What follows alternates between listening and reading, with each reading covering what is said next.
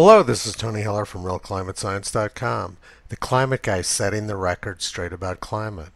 This video is titled, Climate Science Integrity Sinks to a Record Low. The news is full of stories about the Arctic being record hot this winter and the ice melting to a record low.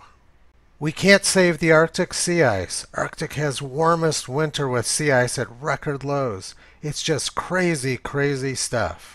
So let's look at the actual Arctic temperatures instead of the ones being reported by journalists.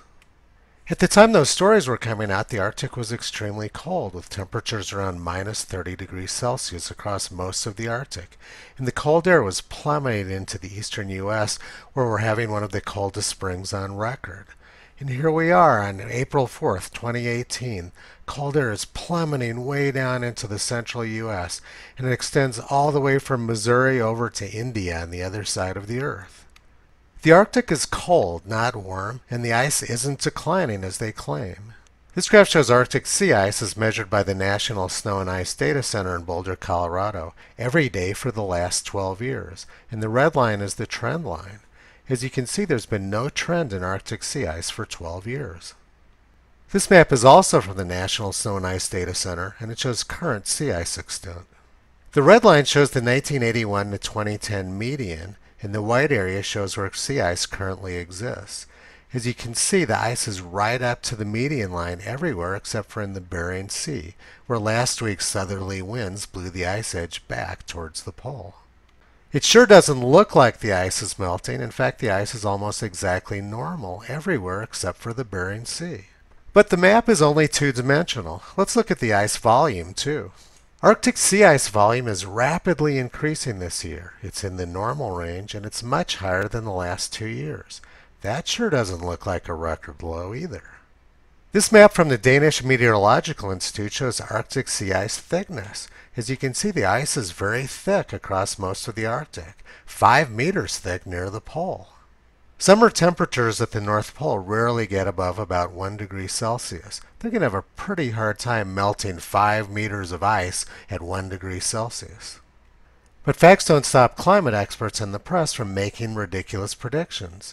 10 years ago, National Geographic and Canada's top Arctic expert, David Barber, predicted that the North Pole was going to be ice-free that summer.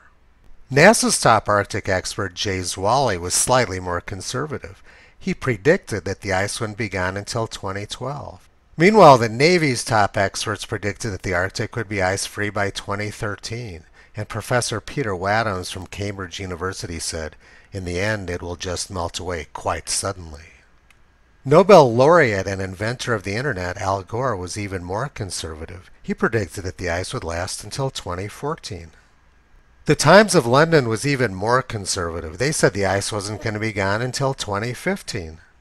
And in 2007, Mark Cerise, senior scientist at the government's Snow and Ice Data Center in Boulder, Colorado, said, "The Arctic is screaming."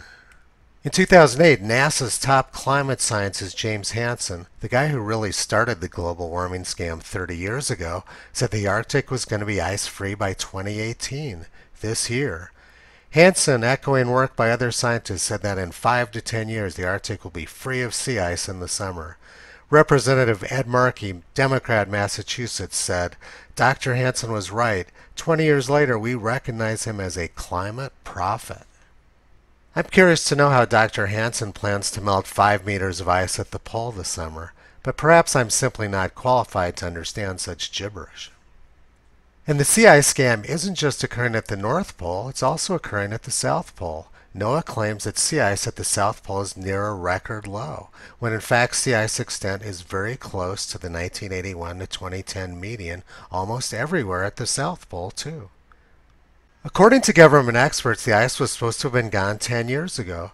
But here we are in 2018 looking at the ice extent, and it's just about normal everywhere except for the Bering Sea. And the only reason it's low in the Bering Sea is because southerly winds blew the ice edge back.